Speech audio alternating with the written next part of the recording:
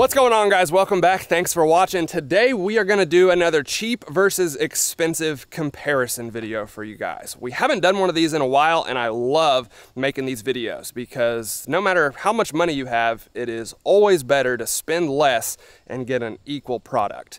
It usually doesn't work that way, but sometimes you do find a gem. So the guns we have are the Benelli M4 12 gauge shotgun. We just did a video on this. It is an awesome gun, very expensive, rightfully so in my opinion. And the gun we're comparing it to is the much cheaper $400 Panzer Benelli M4.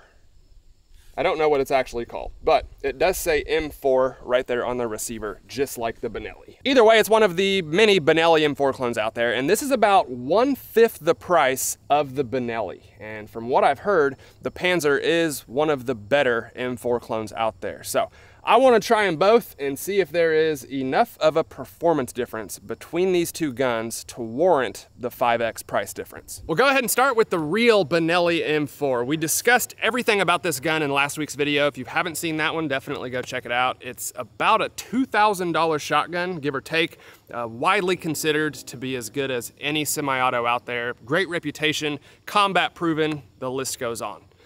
It's a Benelli M4. Enough said.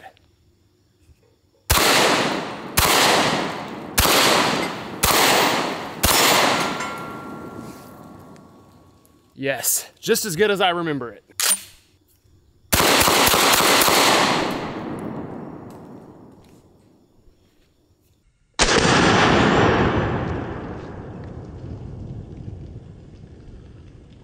And our much cheaper $400 clone. There has got to be more Benelli M4 clones than any other gun out there. This one is from Panzer, and from what I hear, this is one of the better fake Benelli M4s. A lot of them are atrocious. I've never shot one of these, but I've heard good things, so let's try it. Before I even shoot this thing, I will say it feels good. Similar weight to the Benelli, and it feels solid, so let's see if it works.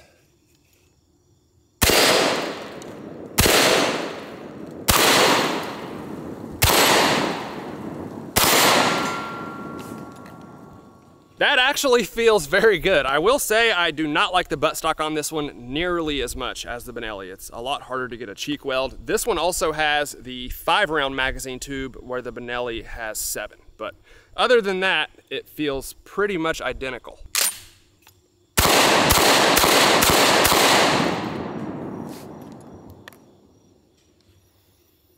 It feels good. Better than I thought it would.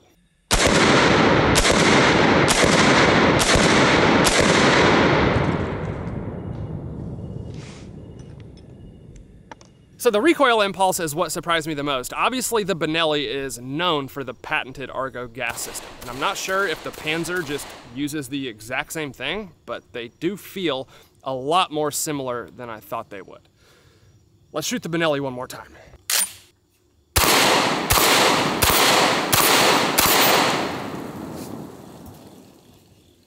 Yeah, there's really no difference. All right, guys, we got to take a quick break to help pay for some of the ammo we shot this week and thank today's sponsor, Shields. This is a website that I use all the time, guys. If you haven't checked them out yet, you definitely should. And you all know I really only take sponsorships from companies that I like, and Shields is one of the few websites I literally go to weekly, if not more. 2A stuff, freedom seeds, workout equipment, outdoor gear, hunting, camping, clothing, the list goes on. Shields is basically a one-stop shop for everything that interests me. They've got all the premium brands like Loophole, Vortex, Sitka, Mystery Ranch, and more, so you can be confident with every purchase knowing that you are getting the highest quality gear. And if you happen to find the same product for a lower price elsewhere, Shields will match that price, no questions asked. So go check them out and use our link in the description box below to tell them we sent you. And again, thank you to Shields for supporting the channel and sponsoring today's video. So in the last video, we gave the Benelli M4 what I called the ultimate reliability test, where in the same magazine tube, we shot a low brass birdshot, a full power double-aught buckshot, a slug, a low recoil double-aught buckshot, and then ended with another low brass birdshot, just to see if it could actually cycle all different kinds of ammo. And of course, it passed with flying colors. So now let's do the exact same test with the $400 Panzer and see how this one does. First round is a birdshot target load.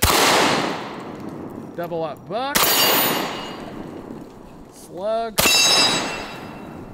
Low recoil buckshot.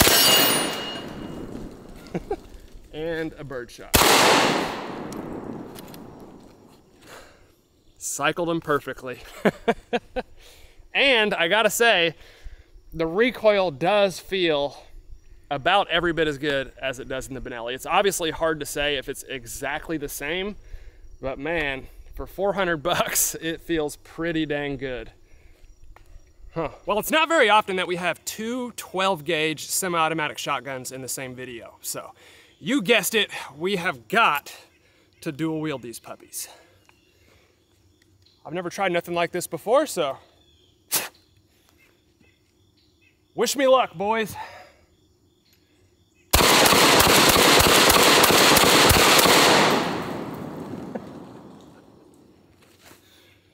That was awesome.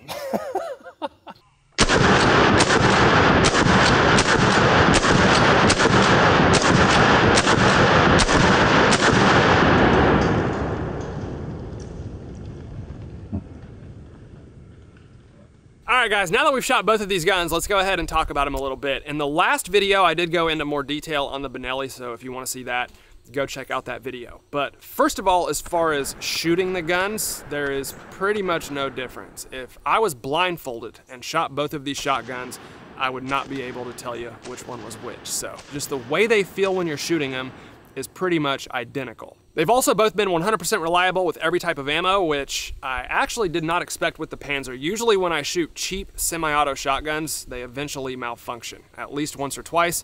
Not the case with this one. It has been perfectly reliable with every type of ammo, and I've shot it quite a bit. So another thing that really surprised me is all of the parts, every single one of them are interchangeable between these two guns. So that is how accurately Panzer copied the Benelli M4. That being said, it does not mean that the parts have the same quality. So just because you could take the bolt out of this one and put it in that one doesn't mean they're built to the same spec, same steel, etc. And I only say that because for there to be that big of a price difference, I have to assume there were corners cut somewhere. I would like to think if you put 100,000 rounds through both of these guns, the Benelli would last longer than the Panzer. But I could be wrong, I don't know. I haven't done the test.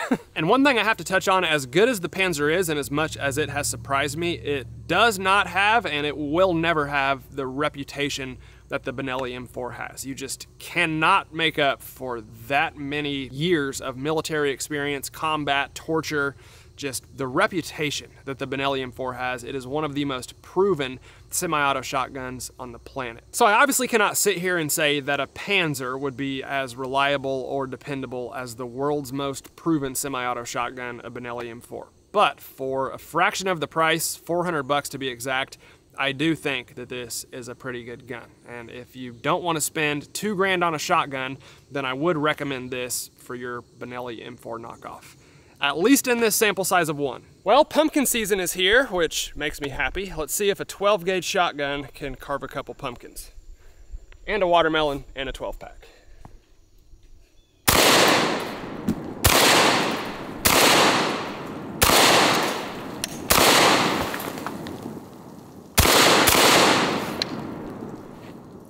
Not bad.